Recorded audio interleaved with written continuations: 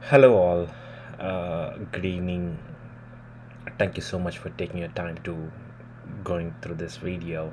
Um, I really appreciate with what you're doing to support me in watching these videos. In this session, I'd like to talk about a Lambda function having a static IP address. What I mean by static IP address is a Lambda function, when executed normally, um, when you create one and you try to execute one, it's going to execute in a country containerized environment, but it's just going to have a random IP address being assigned when it's being executed. But what if I wanted to have a public IP address that should be associated with my Lambda function, so that every call that I make or every time when I run my scripts, I would want to make sure all my communications go or originate through that specific outbound IP address or the public IP address. So in the first case, I probably showed you on how to create a Lambda function and how to execute a Lambda function. What do you mean by, what does it really mean to have a Lambda function built within the AWS environment?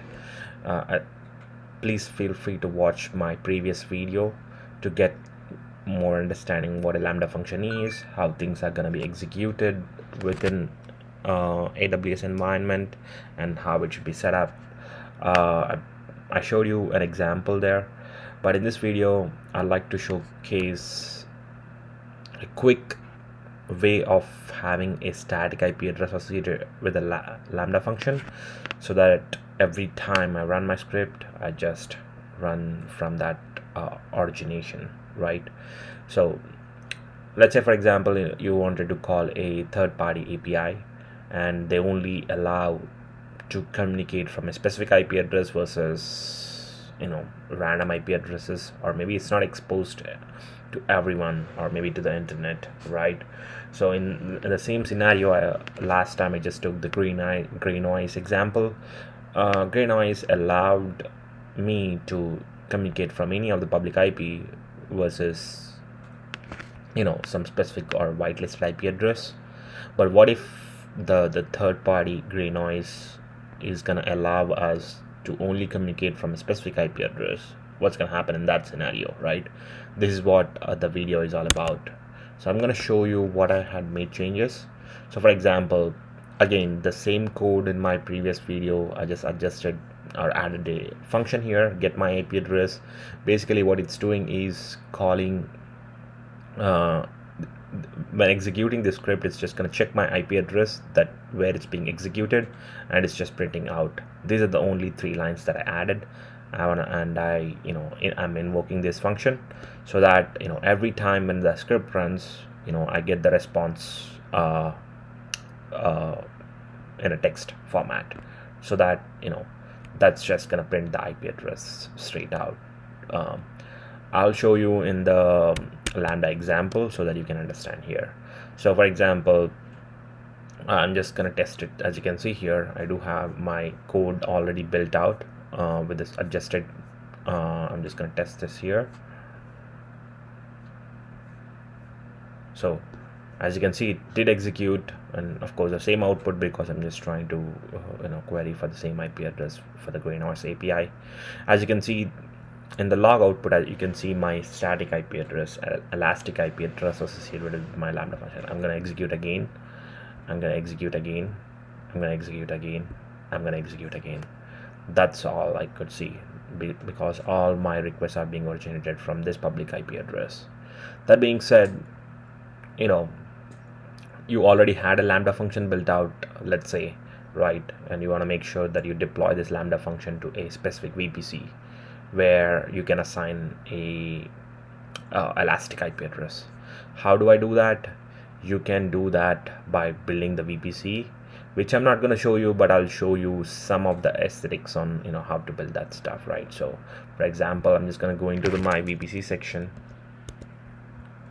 So I'll just show you what I built to get to that stage, right? So I can see here, so I built this my Lambda testing VPC. I can just click on this, and then I can see all the details associated with my VPC. But what I really did is, as you can see here, this is my resource map, basically showing like what are being associated with what, right?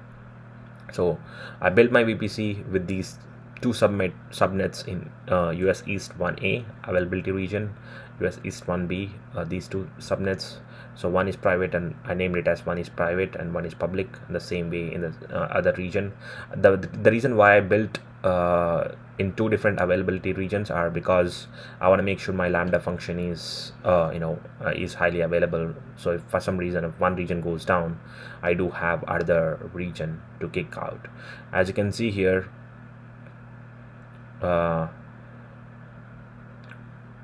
so this one is associated with my route tables, right? So I only built out for testing purpose, I only built out two route tables. So as you can see here, one is private to private, public to private, public to public, and private to private, two route tables, and associated with the route table to this specific subnets, so that it's crystal clear. If I were to have if I were to leverage these US East 1B availability region as well, I should have, or I could have built two more route tables and associate these subnets to those route tables. So that being said, I also built out my internet gateway, as you can see here. So my internet gateway is associated with my Lambda function, so that this is just going to be acting as a router. And then of course I was able to allocate an elastic IP address to my availability region, to my region, so that this can be used in my queries. So that being said, what I really did is also creating the NAT gateway, because any translations being made from my private environment should be done by my NAT gateway, right? So this is where I associated my NAT gateway that I built out to an IP address or to a subnet that is my public subnet. So this way there is some NAT translation that's going on between my private address to public IP address, as you can see here. And of course, like I said, this is being associated with the public subnet. That's where the NAT translations are going to happen. So you can just click on create NAT gateway and then select the subnet where you wanted to have this, and make sure you select the public and then associate the elastic IP address, and then you're all good to go, right? So that being said, those are the only things that I have created. I want to make sure I show you the settings within the Lambda function itself, because that's really key for us to be able to leverage the VPC, right? So in this case, in the configuration section of your Lambda function, you want to make sure you select the VPC, and then you edit this. For example, let's say in this case my VPC is this. I had chosen these two subnets because, like I mentioned, I want to make sure I have availability regions in two subnets, or in two different availability regions. I selected the security default group and then just saved up. Keep in mind that if you were to use the basic role that Lambda created previously, you want to make sure you adjust the permissions. In my case, I just had provided like all the permissions associated with my EC2 instances. For example, these basically everything, allow full access to the EC2, so that whenever this Lambda function is going to execute it's going to execute or within this VPC itself, right? So that being said, I just saved it, and of course with my adjusted script, I should be able to print my IP address as well. As you can see in my log output, that's all I'm gonna see, right? So that being said, I'd like to end this video. Thank you so much for watching.